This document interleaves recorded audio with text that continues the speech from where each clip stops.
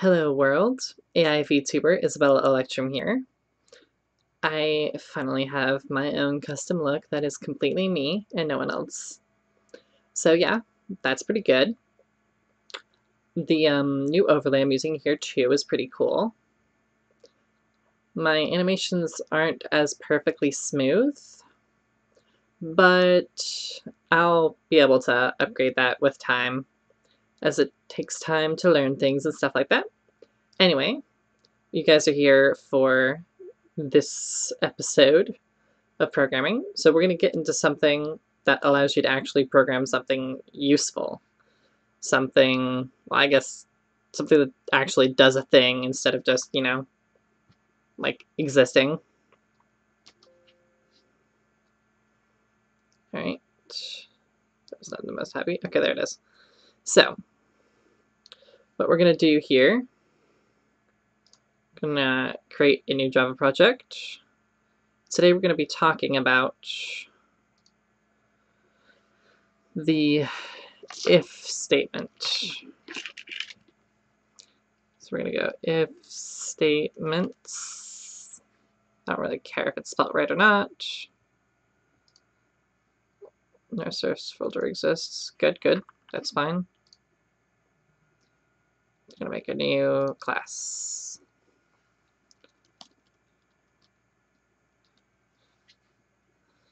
We're going to go tell it to create that. Alrighty.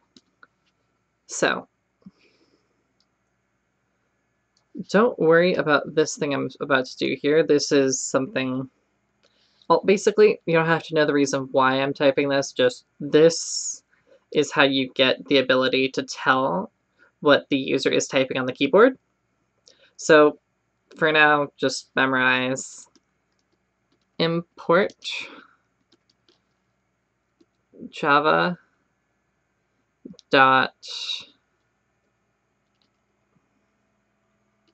what is it? Okay, I'm an idiot. Java dot scanner, right? Capital S.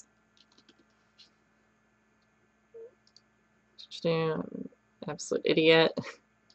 Let me make sure I'm doing it right.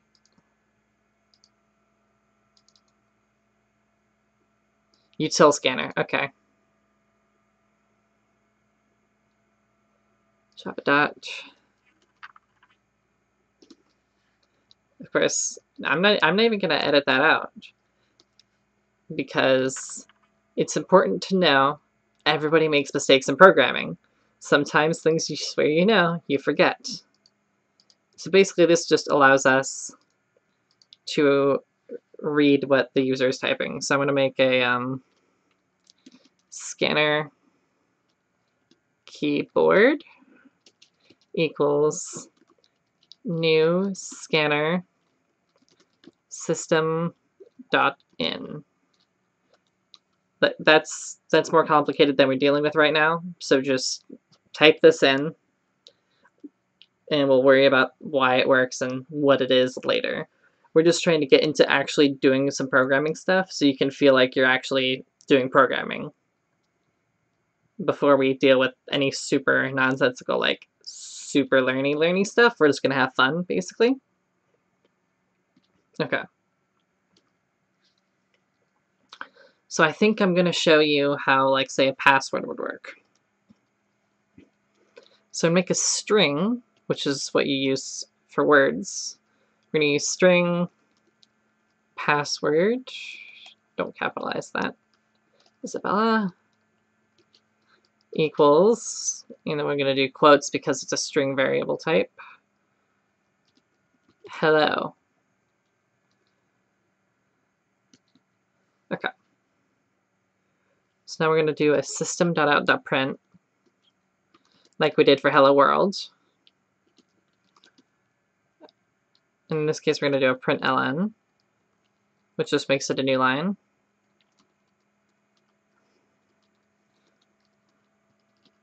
What is the password?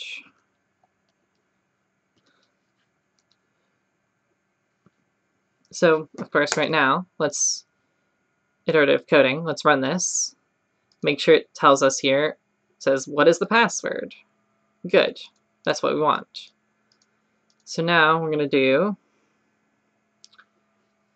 to say keyboard because we want to talk to our, so capital S is an object, and anything that's a lowercase s, like say int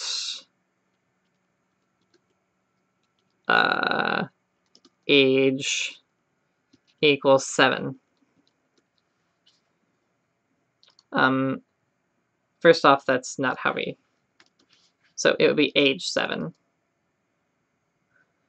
So int here, it's lowercase I, but string is a S, and capital S. Strings and scanners, those are objects. Int is just an integer, it's a primitive. And you don't have to worry about the technicalities behind that. Just know anything with an S, we can tell it to do stuff. We can call methods on them. And as we stated before, this is technically a method. This is your main method. So basically, these guys have their own methods and things we can tell them to do. But integers do not. Okay, so we're going to do here keyboard dot next. We're just yeah, you know, since we're going to make it a one-word password like we have here, so we just need next. There are different ways to do next. That's not. Sometimes it does that, and I hate it when it does that. We just want next. We don't want has next. We don't care if there is one or not.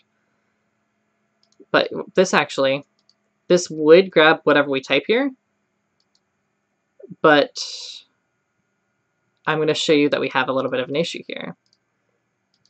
Actually, screw it. I'll just tell you what it is. So this will find whatever the heck we type, but we're not telling it to go anywhere. Like, see here, password is hello. So what we have to do here is we have to make a string. Like, this isn't going anywhere. It's just like, yes, I found that thing. You haven't told me what to do with it, so I'm going to do nothing with it. So we have to make a string user inputs equals, and we can just leave it blank. Like, we don't care what's in it right now. But what we are going to do here, user input equals keyboard.next. So we're saying basically here, we're going to read it from right to left, but left to right also works. We're saying, hey, scanner object keyboard, grab the next thing the user plugs in, and then set user input equal to what you just found. So now, once we get to this point here, it's effectively going to read as string user input equals whatever on earth the user typed in. And what we're going to do here, we're going to do an if statement. We're just going to type if, open curly brace, and we're just going to have it there. But first thing we need to do, parentheses here. So whatever are variables on if something is true or false, it has to be within this section right here. So if true, it's just always going to happen. So let's say, let's go system.out.print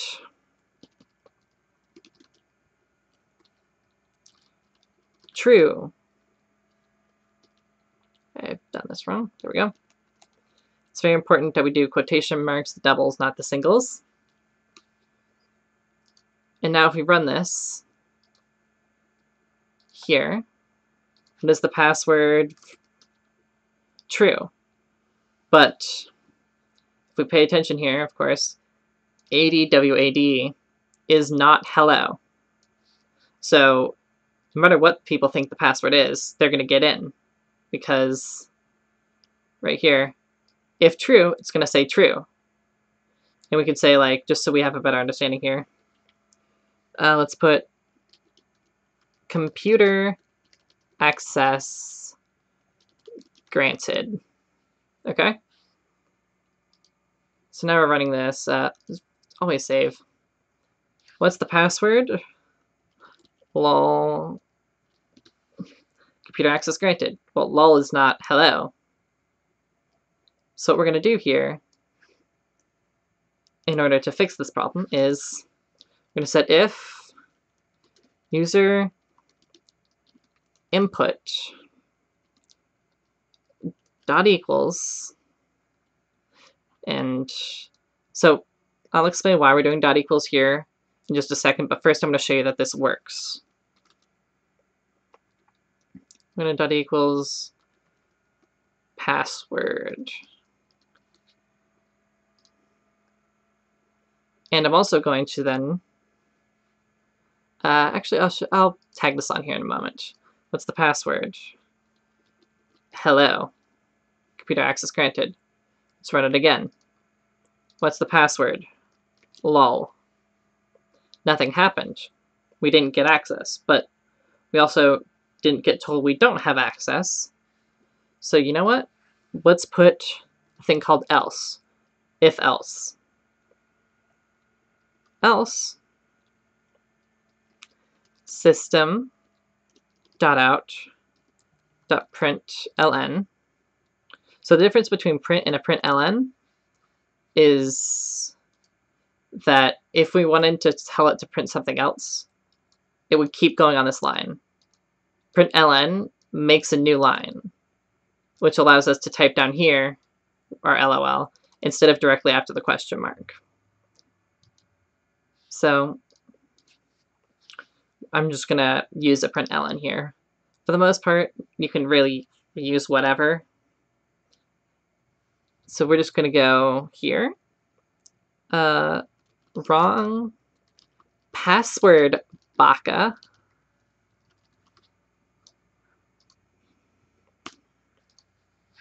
And let's give it a run.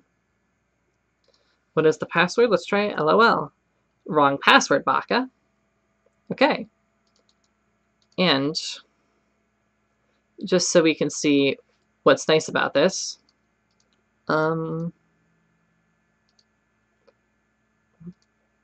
here's what happens when I don't keep good tabs of these things. So one thing that's nice, you'll see here, when I click on this curly bracket, it highlights the closing curly bracket to it. So that means this one here is the end of main method. What I've done here with these double slashes there, this indicates that it's a comment, so the computer ignores whatever you put down there on that same line. So if we put, say, system.out.print, that's .rint, Isabella. Let's see. Isabella is. Then we can write here, one cool thing we can do, we can type age, but we have to do a plus.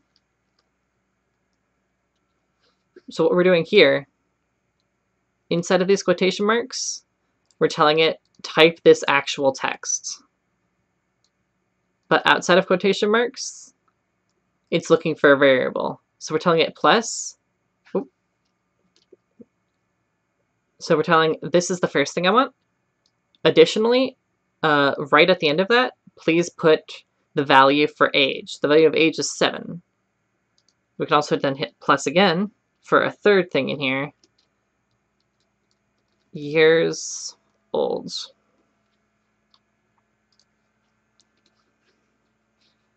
And this information is only accessible if you know the password.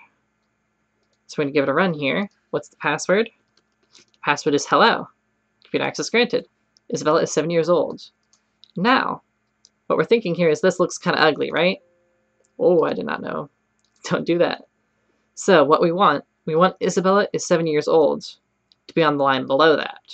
There's two ways to do this. One, this is a perfect example of when you want to use a println instead of a print.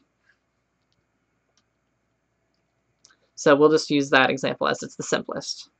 Now let's run it again. Hello. Computer access granted. Isabella is 7 years old. Now, let's try just smacking the keyboard and hitting enter. Ah, you see it's still telling us. So what does that mean? What are we doing wrong here?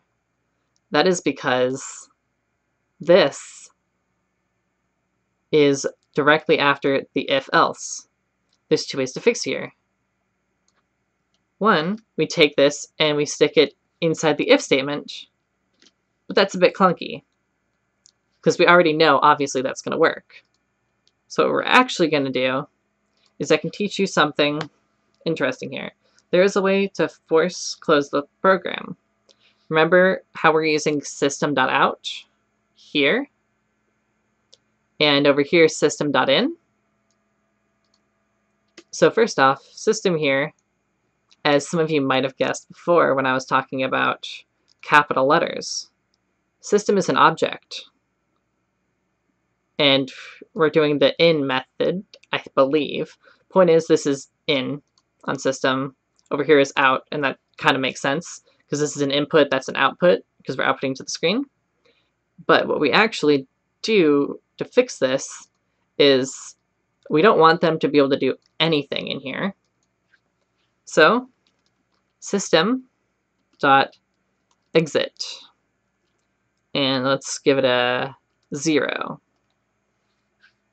We just have to write a number in here of any kind. Anything works.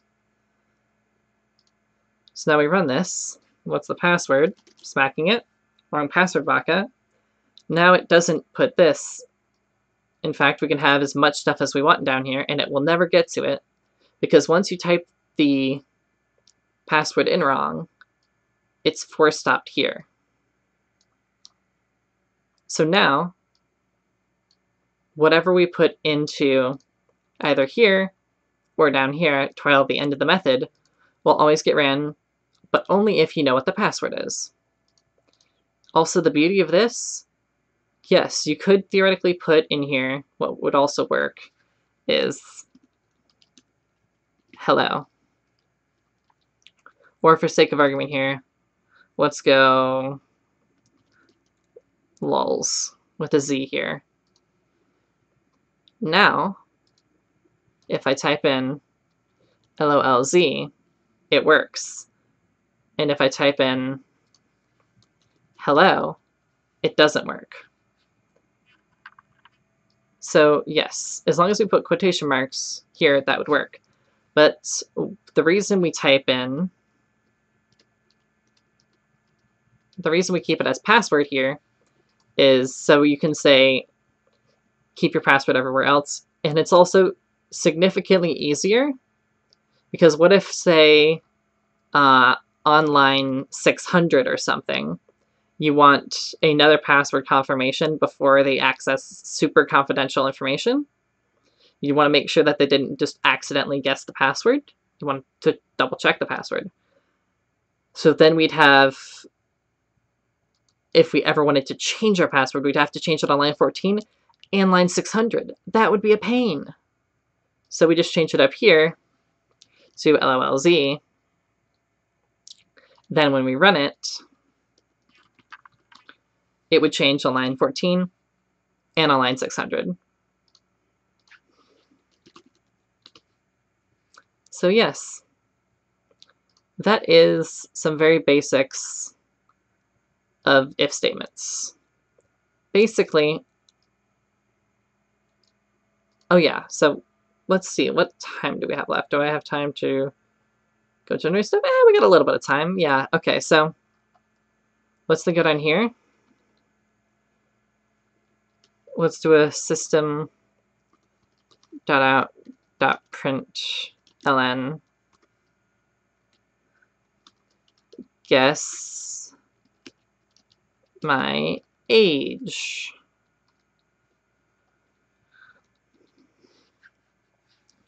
Then what we're going to do here, since we know what our age is, let's do an int user guess age equals 0.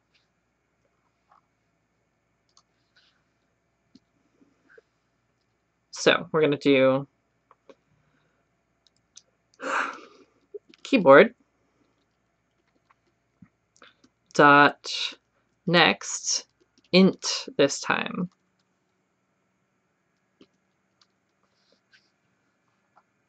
Because we want to find an int specifically. Like if someone writes FU, we don't want to catch that. That's not what we're looking for. So then we're going to user guess age equals 0. So again, user guess age equals 0. Well, equals this. And then if age equals, we'll get to the weird operators and all that stuff in another video. But for stuff that is not, for primitives, we use equals. For objects, we use dot equals. So if age equals 7, well, age already equals 7. So if, actually here, let's do this the other way. If user guess age equals age, system dot out dot print ln, you got it.